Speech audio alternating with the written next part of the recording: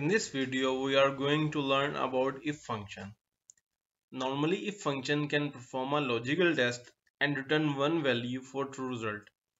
And in case false result, then show another value. Before I start my video further, kindly subscribe my channel and hit the bell icon to get my all future videos notification. In my first example, my requirement is if my sales greater than sales target. Then if function return me text good in this column.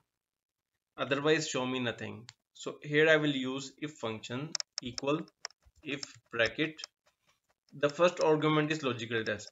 So my logical test is my sales value greater than sales target, comma.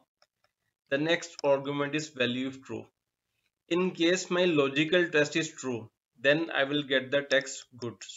So I will use inverted commas and write the text good, then comma. In case my logical test is false, then which value I must get it. So my requirement was if my logical test was false, then I will get nothing. So I will just write it inverted commas, bracket close and press enter. So I got nothing because my sales value less than sales target. So now I will drag this formula in other cells. And you can see here I got the good because here my sales value greater than sales target.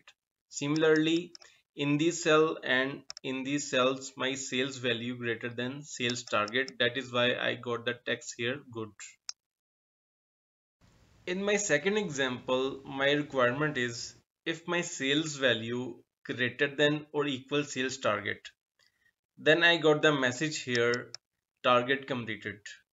But in case my sales value less than sales target, then I got the message target not complete. So here I will use again if function equal if bracket.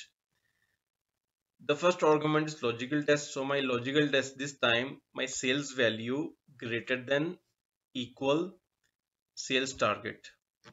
Then I got the result target complete. So I will write target complete in inverted commas. Target completed. Then comma. In case my logical test is false, then I must get the message target not complete. So I will write it here target not complete. Then bracket close and press enter.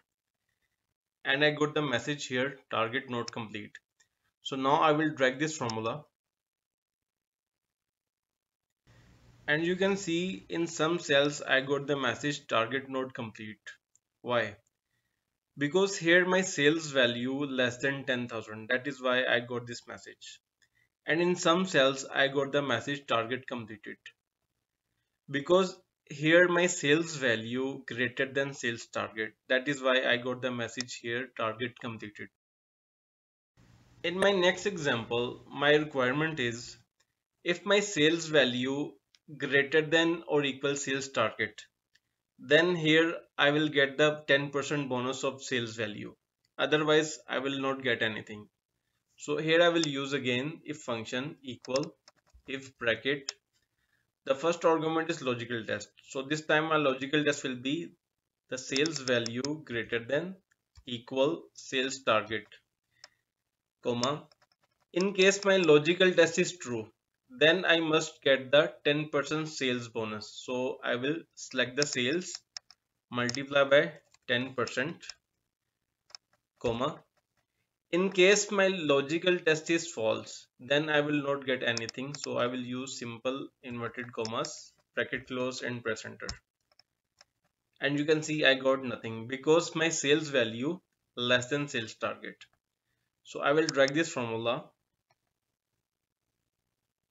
And here you can see I got some sales bonus because in this cells my sales value greater than sales target.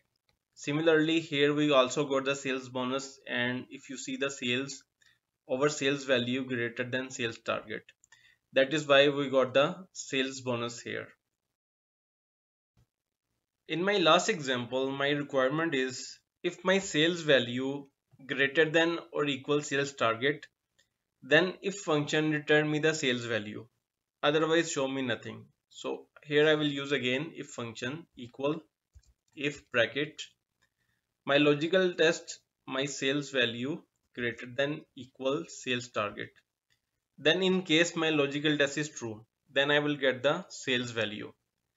Otherwise, I will not get anything. So I will just use inverted commas, bracket close, press enter. And I got nothing because here my sales value less than sales target. So I will drag this formula.